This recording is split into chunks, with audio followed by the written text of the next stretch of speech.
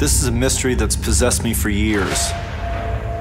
An international cover-up, a collision of cultures, cannibalism. I had to know the truth.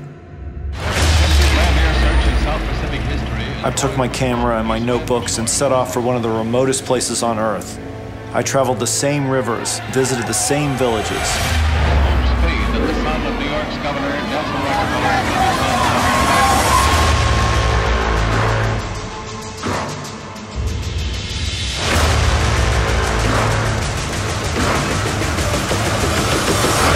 What he found was a culture full of secrets and spirits, a world where the living and dead were kept in precarious balance by headhunting and cannibalism.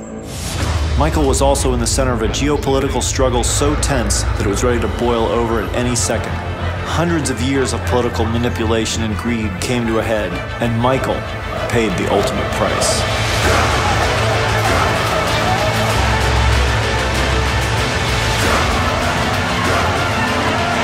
The Dutch government and the Catholic Church covered up the truth, but I found the documentation. I found personal witnesses.